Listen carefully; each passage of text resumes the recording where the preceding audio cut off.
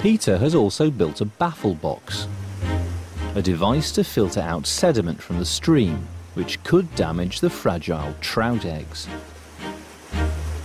Touch wood, the water will come through this pipe and end up in my hatchery box over there. From the baffle box, clean, oxygenated water is siphoned into the hatchery, where Peter's trout eggs will be stored. The idea is to replicate a natural riverbed, but in a controlled environment. Seems to be working. The water is trickling over, moving, keeping it oxygenated, and it's ready for the eggs. But to get the eggs, I need some fish that are ready to spawn, and I think I've got to strip them, whatever that is.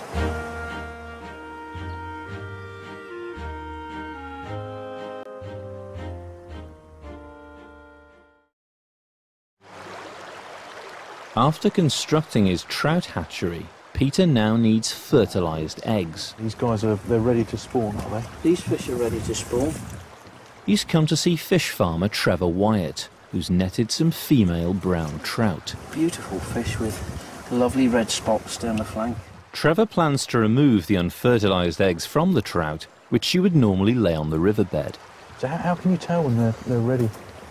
Well, they're quite swollen and soft on the belly there. She's full of eggs. Right. So if you would hold the bowl for me. Removing the eggs from the trout involves a delicate and harmless process known as stripping. Fish are ready to spawn there. Oh, blimey. I think these are just the eggs coming out, are they? These are the wonderful eggs. So gently stroke the eggs towards the vent and they'll come out into the bowl quite naturally. Wow, that's a lot of eggs. It's an awful lot of eggs. How many eggs are we looking at here? This fish is about 2 pounds and therefore should give us about 15 to 1600 eggs. That's a lot of eggs. It's a lot of eggs. And it doesn't hurt the fish at all? It doesn't harm them at all, as long as we're careful not to squeeze too tight. Yeah. Then the fish are perfectly okay. Right. And eventually we'll see where the stomach is completely collapsed, all the eggs are out, and we can release the fish back into the river. She's going back to where she came from. So we've got the female eggs in the bowl. Yes. And we're now adding the male, the milt. The milt, yes. Right. I suppose trout sperm? Trout sperm is exactly what it is. In the wild, a male trout would release his sperm onto the eggs lying in the riverbed. Gently stir the milt into the eggs. So from that moment onwards, the young fish are starting to develop. First cell divisions are taking place. By doing a hatchery, I suppose you've got slightly more control.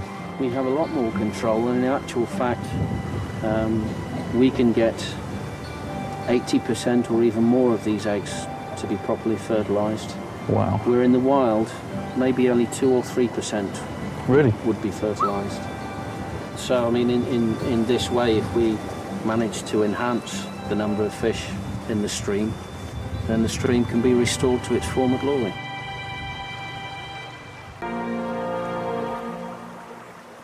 Gently does it. This is your new home. It's taken me ages to build this hatchery. I hope you like it. Yes, it looks very nice. Well, thank you for saying that.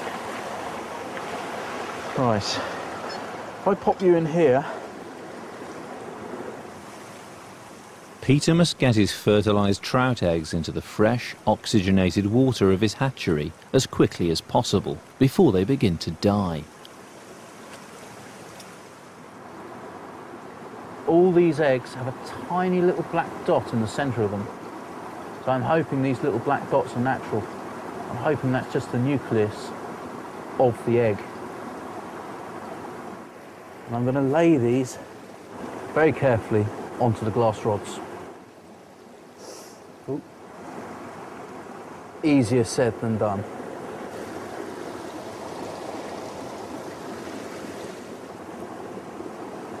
The idea of the glass rods, it will help us identify the bad eggs, and then we can periodically get rid of them because they turn white they grow spores, and those spores will affect the other eggs. A bit like apples in a barrel.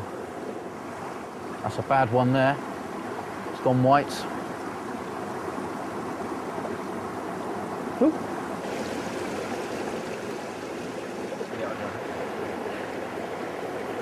Just starting to go bad. It's very, very fiddly, but I can see the merits of the system. It really is sort of man conquering his environment, isn't it? Playing God with fish.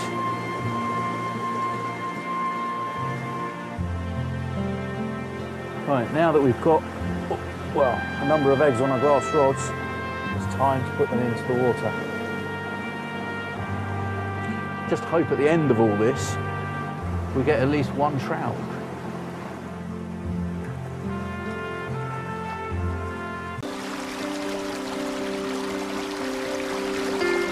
For Peter, the trout hatchery is becoming a full-time job. He's checking on it twice a day. All these leaves are getting swept down and they're clogging up these pipes. I'm trying my hardest with chicken wire just to keep the pipe open and the flow of water into the hatchery continuous. It's an everlasting battle. There we go. Got it. Leaves are clogging up the baffle box, which is supposed to filter out sediment from the stream, keeping the hatchery and its fragile eggs clean. Oh. Everything is covered in sediment. Do they all look pretty white to you? That is properly white. That is a dead egg.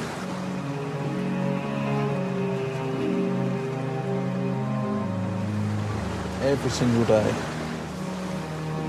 They're quite warm though.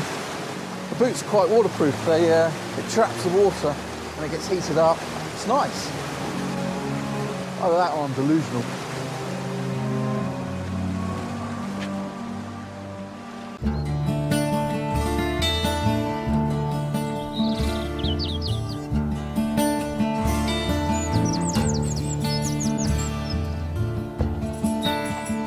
It's been 41 days since Peter introduced the fertilised eggs to his hatchery.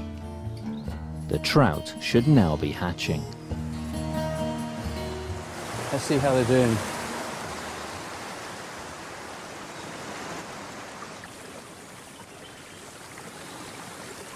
There's quite a few dead eggs there. I have to say, I mean, it's a real insight into the effort that went into a new enterprise, because this has been a real struggle. You're playing God without really knowing what God should be doing, if that makes sense. There's so much silt coming through here. Well, this one's silting up a lot. An awful lot.